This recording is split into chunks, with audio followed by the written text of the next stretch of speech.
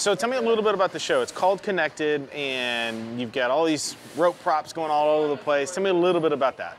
Yeah, the concept itself, you know, quite simply, we're out there with tons of bungee cords and we got tarps that sort of connect all of our props to themselves. We have kids that tether.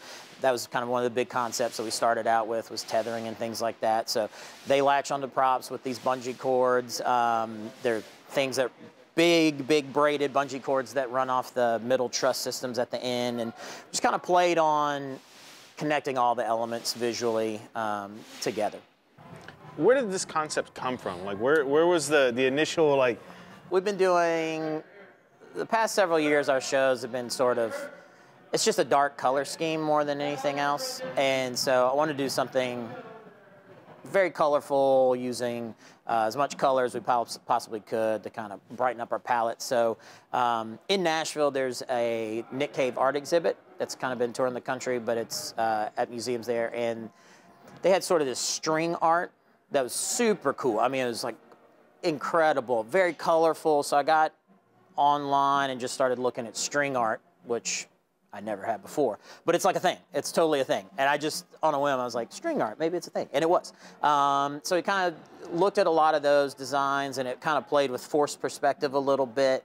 And it was just really colorful. So that's where sort of the inspiration was. And we've got a set of great prop dads, and one of our main prop people, Jason Valancourt, he kind of came up with some designs, and those front sort of octagon things turned out really cool. So we just used a ton of paracord.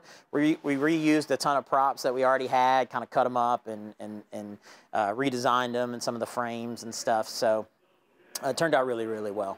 Now, so that's a lot of the visual aspect of what you're looking at in the show. What was it about the musical selections that you found that you go, oh, I'm hearing this, but I'm seeing this? Sure.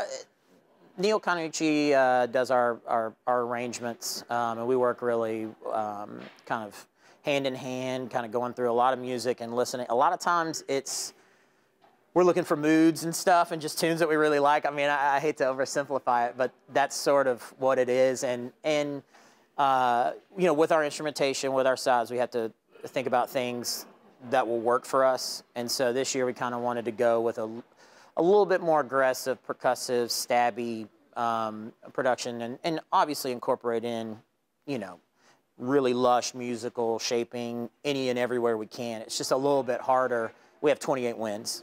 And so with 28 winds, it's hard to sustain like a 24 count phrase, you know, without breaking it and really just building that intensity emotion. So we just got to do what we do well.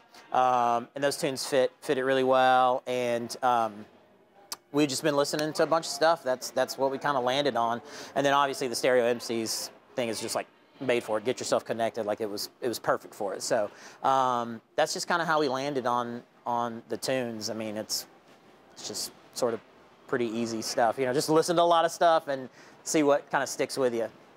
Last thing, the designing for a smaller group, what are some of the things that you have to really kind of keep in mind that people who are designing for, you know, 250, 300 piece bands, people aren't thinking about? Yeah, I mean, it's always like the biggest debate, like trying to create effect both musically and visually with, again, 28 winds, and we're pretty imbalanced winds to percussion. We've got like, I think 24, 25 percussion. I mean, it's crazy. Like, it's almost a 1-to-1 ratio. So a lot of what we do visually came from, we kind of transitioned in 2008 and stopped fighting the fight of wearing a Shako and wearing the normal band uniform and just going out and trying to be like everybody else, to try to sort of form our own identity. The first thing we did was sort of frame off the field, because it is, without anything to frame that off, it is expansive out there for a group our size. So we brought our performance area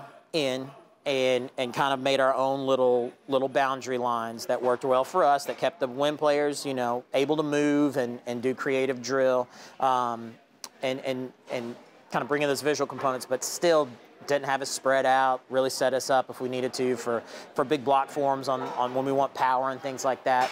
We do a different themed uniform every year. that fits the concept, so that we're constantly changing and evolving and doing things specific to that show, which is, you know, it's becoming more and more standard, even with big bands nowadays. But, you know, for a while we were like, oh man, look, we have our own little identity and our own little thing.